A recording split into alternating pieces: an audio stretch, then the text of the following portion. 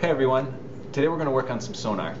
And the first thing we want to do is take a look at, well, how does sonar really work? Like, what are we trying to do? The basic system is this. You'll have two different transducers. A transducer is just something that takes either a mechanical function and turns it into a voltage, or a voltage and turns it into a mechanical function.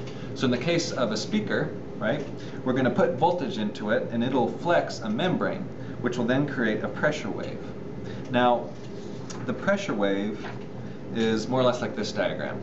So as the membrane is flexed out, it'll create a high pressure area, and as the membrane is flexed in, it'll create a low pressure area. Now as you do this through time, you get periods of high pressure waves and low pressure waves, and this is what runs through the water.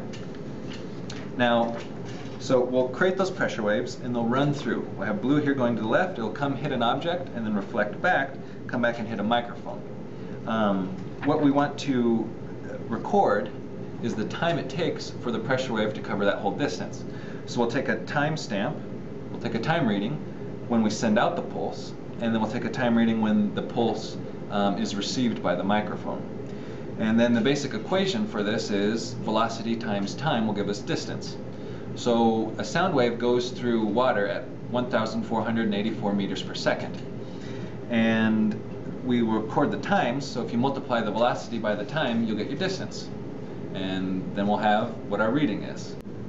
Now, a quick word of caution here. The device that I've designed and we're going to build today is only good up to about 4 inches. So it won't really be good for sonar for long distances, but it would give you an obstacle detection device. So just to get that clear, so let's head over and see what all the parts we need.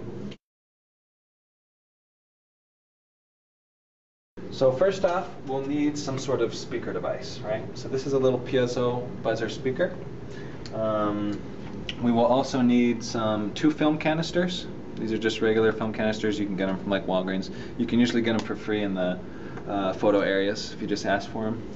And a piezo buzzer you can just get off of SparkFun or any kind of electronic supply.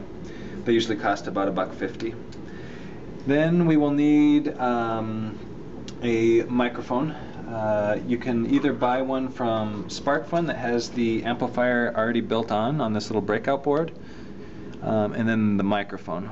So you can go that route, which is about $8, or you can buy the microphone for $1.50 and then build your own circuit here.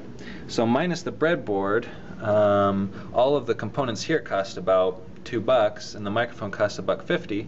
So you can, save $3 or $4 by building it yourself and learn some things along the way, which I recommend. And so on the circuitry, you'll need 4 capacitors, which are on the parts list, and then you'll need some resistors and an operational amplifier and some leads. So that'll be the components required for the amplifier and the microphone. You'll need another film canister and some mineral oil to cover it all in. Then, as far as waterproofing it, you'll need some hot glue and a glue gun to set it all together. Lastly, you'll need some cable. Here, I've chosen to use coaxial cable. It's good because it's shielded and it has very good connections on it. Okay, so that's to build all of it. Now we'll also need to test it, to look at it, and to power it. So there's 4 devices that we'll need to use to actually have this thing working. One, we'll need the stereo amplifier in order to increase the amplification of the signal we're going to send to the piezo buzzer. The signal will be given by this waveform generator. We'll also need 5-volt constant power supply. You can get that from a power supply or from battery. And then we'll also use LabView, so this box and a computer software system, in order to record all of your times and power it all and look at what's going on. And that's all the parts that you'll need in order to work on this. Alright, so now we're going to talk about the design for a preamplifier. Now you can buy this already bought, it's on the material list of an integrated amplifier onto your mic, and that's just fine. But you can also build one for way cheaper, and we're young engineers, so why not, right? Let's build it. So what we have here is the diagram for the circuit, and then here's the physical design that I put together. Now, big picture ideas here, what we want to recognize is wherever it says this VCC, that's going to go to our positive 5-volt on our power supply. So this VCC here corresponds to this line along our breadboard, this red line. That'll be our positive 5 volts. And then wherever it has ground, this will be our blue. Okay, these two blue lines running along our breadboard. So all this line is connected and all of the blue line is connected.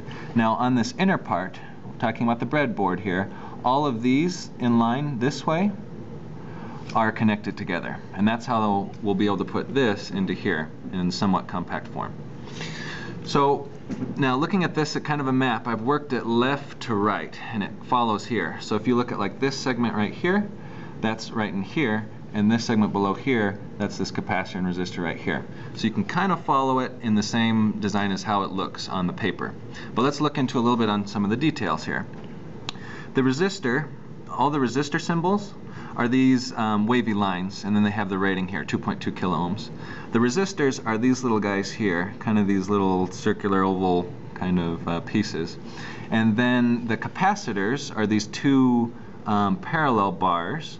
And the capacitors on this design is, these two here, and then this yellow one and this small one there. So these are 4 capacitors on our circuit design. The other kind of different symbol here is this big triangle, and that's the operational amplifier. So you get your operational amplifier, and then you want to pull up its data sheet to find out which pins work where. So the physical operational amplifier is here, and it actually has 4 working op amps on it, or you could set up 4 of them on it at once, but we just need 1. So we're going to pick these 4 pins on the upper left side. So the signal coming in from the microphone, that'll go into our negative. And that is actually the 3rd pin. So 1, 2, the 3rd pin, right, this white, is coming into there. And then the positive side, that's our 2nd pin. So our 2nd pin right here. And then the audio out is our 1st pin. So that's this 1st pin connecting to this orange one and then coming out. And then lastly, we have the positive 5 and our ground coming into the operational amplifier. Our positive 5 is this white coming into the 4th pin, and then this gray lead connects our ground to our operational amplifier. So you follow this through and you should end up with a design like this. And what you'll do is you'll connect your positive 5 voltage into the red and your ground into this black that connects both blue lines for our ground. And then this other little segment here that's kind of off of the whole thing, well, that's just a capacitor in between your positive 5 voltage and your ground, and that helps cut out on the noise that your microphone will be sending into your data collecting device. So here on the far left, these are your 2 leads for your mic, and then this line coming out here, this will go to your data collection device. So in our case, LabView.